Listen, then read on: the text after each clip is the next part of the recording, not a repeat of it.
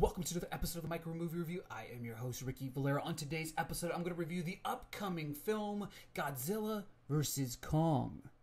The epic next chapter in the cinematic Monsterverse pits two of the greatest icons in motion picture history against one another. The fearsome Godzilla taking on the mighty Kong, with humanity caught in the balance. The film is directed by Adam Wingard, starring Skarsgard, Millie, Bobbie Brown, Rebecca Hall, Brian Tyree, Henry, Kyle Chandler, and many more. I had the opportunity of screening this early. Not in the confines of my house, but inside the IMAX theater. And what better way to step back in that movie theater for the first time than to see these two behemoths go head to head. But not only that, Alex Wingard did what the rest of these films hadn't. They made the focal point of this film Godzilla versus Kong. They battle it out several times. They don't water us down with a story that is just about the humans. Nobody cares about the humans. They care about Kong. They care about Godzilla. They care about them going head to head and battling it out. And that's what they did. Let me talk about the story for just a second.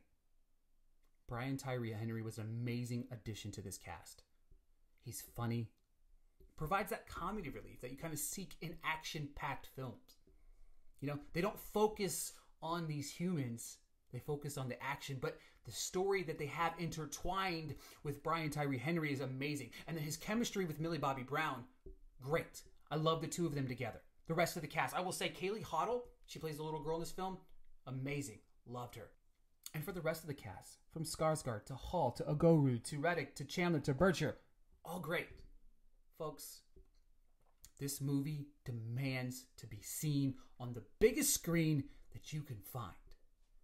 I will prefix by saying if you feel comfortable, you feel safe, see this in IMAX. See it in Dolby. See it on the biggest screen in the world. But Godzilla vs. Kong, my overall thoughts. Action-packed. Fun, loud, brilliantly done.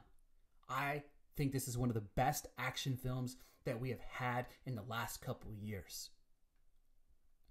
I give the film 4 out of 5 stars and highly recommend checking this out on the biggest screen possible, March 31st. It also drops on HBO Max as well on March 31st.